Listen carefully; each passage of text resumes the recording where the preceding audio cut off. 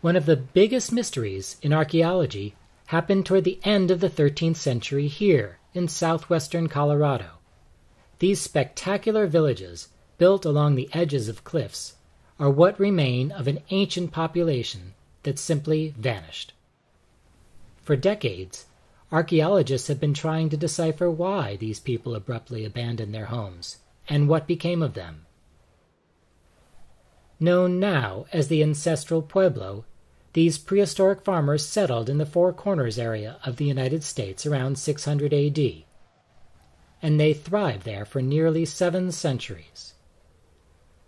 Around 1200, they started building villages and caves along the face of cliffs. Some of the biggest and best preserved of these dwellings are found in Mesa Verde National Park in Colorado, which draws 500,000 visitors a year who come to marvel at these precariously placed homes. Archaeologist Donna Glowacki of Notre Dame University is one of the researchers investigating what happened to the people who built these villages, as well as why they were built in the first place. When people start moving into these alcoves, it's not that long after a really very difficult drought period. And actually the alcoves are somewhat closer to some of the major water sources that people had in this area. It's also a little bit difficult to get to them, and so there's some protection.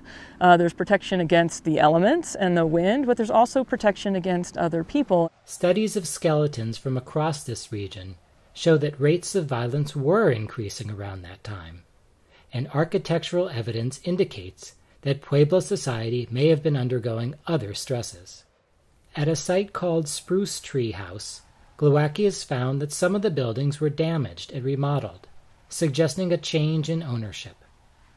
By the time you get to the end of the 1200s, you have a smaller population, but you also have increasing stresses from the increasing conflict and violence that's happening in the region, as well as the drought that ultimately cause Pueblo people to want to leave and move. The combination of stresses in the mid to late 1200s was too much for the ancestral Pueblo, so they left.